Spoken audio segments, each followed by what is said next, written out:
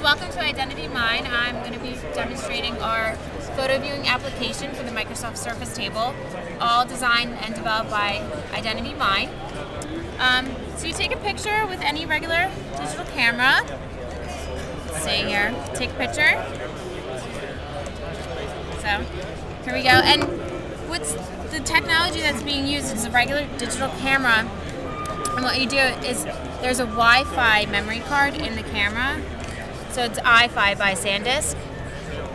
And you just put that right into the camera. Put the camera down on the table and it communicates instantly through wireless. So let's see if the picture that I just took on this camera, you put it down, see if it comes out. This is our little slideshow carousel. You can just go through and view, and here you are right here with your flipped camera, and you can play and resize. It's multi-touch, multi-user, so you can be over here on your camera viewing, and I can be over here on my camera viewing.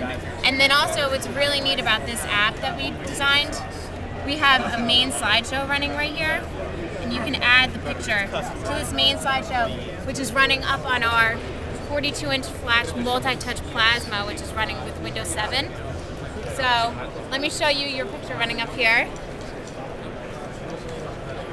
Here we go. So let's see right here. It should be. So here you are. You can resize. This is multi-touch. We can also do different viewing. This is just a carousel right now. And then this is a different way to view the pictures. And again, this is multi-touch. This is just go through, and then here's another way to view. Running on Windows 7. And then you can do the full view. There you go.